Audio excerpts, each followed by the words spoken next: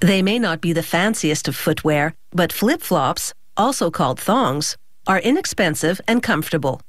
It's believed these flat sandals with the Y-shaped strap are modeled after traditional Japanese sandals that have a wooden sole and a Y strap woven from plant fibers. The anatomy of a flip-flop is pretty basic. A sole and Y-shaped straps called uppers. The sole is constructed from a top and bottom. They make the bottom out of either heat-moldable plastic or rubber. An injection molding machine shoots the molten material into passing molds. 2 fans positioned over the injector kickstart the cooling process. Then a continuous water cooling system takes over. 3.5 minutes after injection, the material is solid. They make the top soles from 8.5mm thick rubber sheets. A hydraulic press forces a sole-shaped die through the sheet, like a cookie cutter slicing through dough. The die also cuts a hole and 2 slits for attaching the uppers. Some flip-flops have decorations on the top soles. The design is applied on each pair manually, using a standard screen printing process.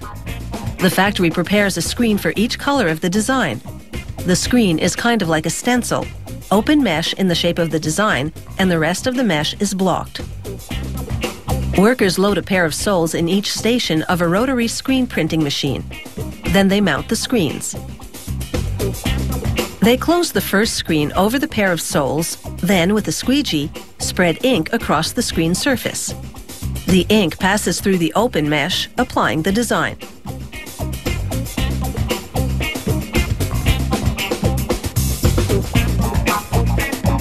They move the soles to the next screen and do the same with the second color of ink, and so on. Now for the uppers. For this flip-flop style, they glue ribbon onto cotton tape. Once they've correctly positioned the ribbon, they stitch it in place. Then they connect the left side and right side straps with masking tape. Add a toe piece, then stitch everything together. For aesthetics, they sew a cover piece over the toe piece. Uppers give the flip-flops their look through different materials, colors, thicknesses, and embellishments. The design possibilities are endless. Now, to connect the uppers to the top sole, workers insert the toe piece into the toe hole and a strap end into each slit.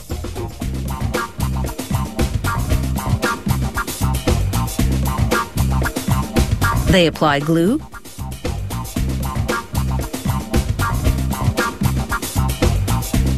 trim the ends,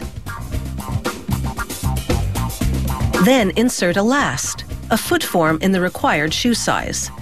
They pull the straps tightly against it.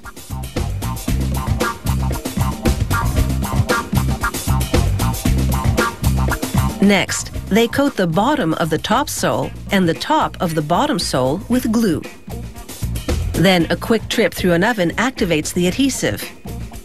Workers then place the bottom sole on a positioning guide and stick the top sole onto it, locking the strap ends in between. This is instant contact glue, so they have just one chance to get the alignment right.